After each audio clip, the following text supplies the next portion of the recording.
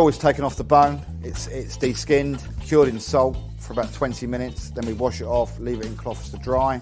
We portion it, we make a really light fish stock from the bones. We make that on a daily basis so it doesn't even hit the fridge. When you get an order on, you sweat the shallots and the mushrooms down in butter, then you deglaze with nolly poire, then you deglaze again with white wine.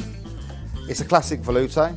But then you put the piece of Brill in. You need to put it in skin side up so the fish doesn't buckle. Cover it with a cartouche and you place it into the oven. That takes about 4 minutes. Take the fish out, let the fish rest, leave the cartouche over the top.